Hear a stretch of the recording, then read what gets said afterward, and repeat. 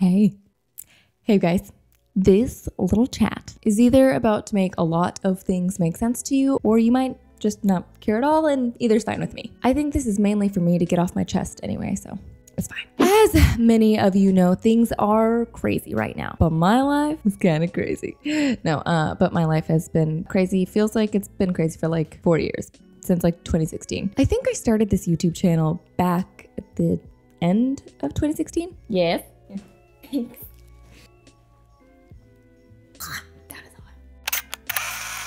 hot. Where was I? Yes, but it actually started off as a joint account between me and Adam. We were actually just dating at the time. If you're new here, Adam is my husband. We've been married for a little over 2 years. We were in a touring Christian band together, a career basically that I had been working in since I was like 12 years old. And I filmed us traveling together, so it was very vlog style, being on the road and all that. Fast forward, and we're not really doing that anymore. I've had a rough couple of years because of how that all went down, and it's kind of what kickstarted my evolution, I guess, if you will, but I'll get more into that in a second. So after a few months of Adam and I doing this YouTube thing, I decided I needed something for just myself and felt more pulled towards the like self-help, more tutorial type of videos. And I did that for a while, but as I was going through some really drastic changes, massive changes in my life, my videos got less vlog style and tutorial style and more of the like really more intense topics like body image and things like that. And around this time last year, or maybe it was around summertime, I uploaded a video here and on Instagram. I think it was titled How I Became an Affirming Christian. Now, I didn't and don't necessarily want this channel to be spiritual or religious. More, I don't want it to be religious.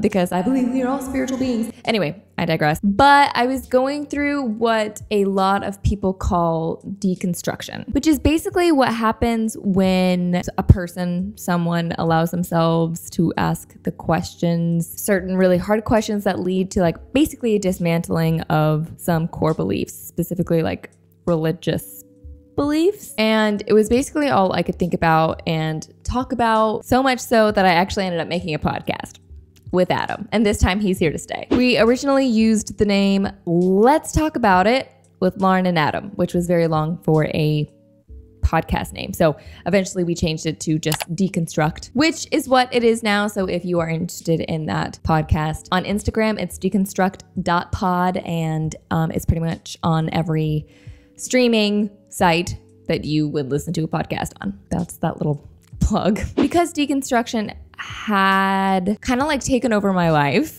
in a sense, the podcast had really become and is really, really life-giving to me. Being able to talk about life and love and religion openly, it also wasn't something that I really was able to do. I felt like I wasn't really able to do all that much before, so it was really freeing. So yeah, the podcast was kind of my sweet spot for a second. We eventually got nice mics, which is what you see here in front of me. And we got Logic to edit the podcast. And yeah, so anyway, we still are super into it. So here are two main things that happened here. One, I had a different platform to talk about my really intense, deep, philosophical, existential topics. And two, I got nice mics, and my camera's mic sucks. I started to feel like my video content quality was not up to par with like my podcast and like music and stuff.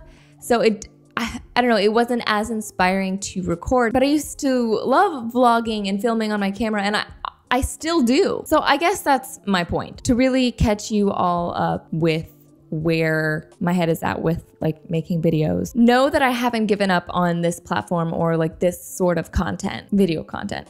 I'm just trying to figure it all out and figure out how to navigate it. I would love to buy a camera with a better mic, but at this point, that's just not feasible for me. So this is what we've got. And I'm sorry if the mic is annoying, but bad sound quality is even more annoying to me, at least. Maybe not to you. I mean, let me know. So yeah, anyway, on top of all that, my identity as an artist, which is what, music was basically my identity from a very, very, very, very early age. Yeah, anyway, my identity as an artist / musician, which I believe was kind of the reason I began this channel was to kind of distract me from that identity or lack thereof, I guess. I hope any of this is making sense. But anyway, that identity has shifted immensely. My religious ego and my musical ego, they coexisted, and it's been one hell of a ride to navigate that. Last year, I put out 2 singles under my name, Lauren DeLeary, one called After You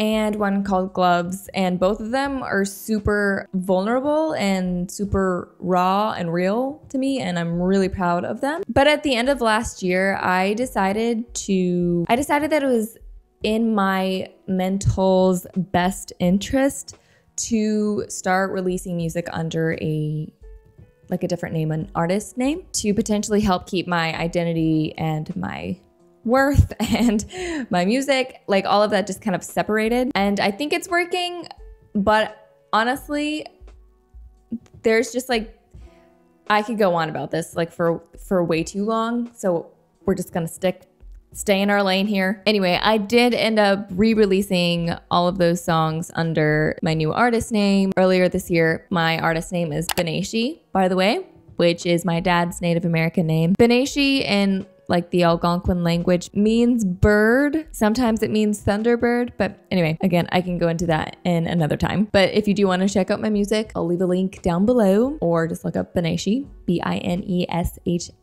And on top of that, I started taking steps to healing emotionally and spiritually and mentally from a lot of the damage and some emotional traumas. But I mean, it takes time. We're all human. I have found a church here in Nashville that I love. It's called Grace Point with an E at the end. It's an all-inclusive, all-affirming, progressive Christian church. And it's great. And I could go on about where I'm at spiritually and in my faith, but I don't think that's what this is really about. I just wanted to update you all and let you know just the tip of the icebergs of all that's been going on, you know, on top of the pandemic and the Nashville tornadoes and not having jobs. Yeah, I mean, it's just the little things. If you're here and you're still listening, thank you. Yeah, your support means a lot to me. I'd like to continue making videos. I'm just trying to figure out what that means for me. If you've liked any of my videos in the past, comment down below which videos like you really liked, what kind of style or editing of videos that you really like from me. I'm just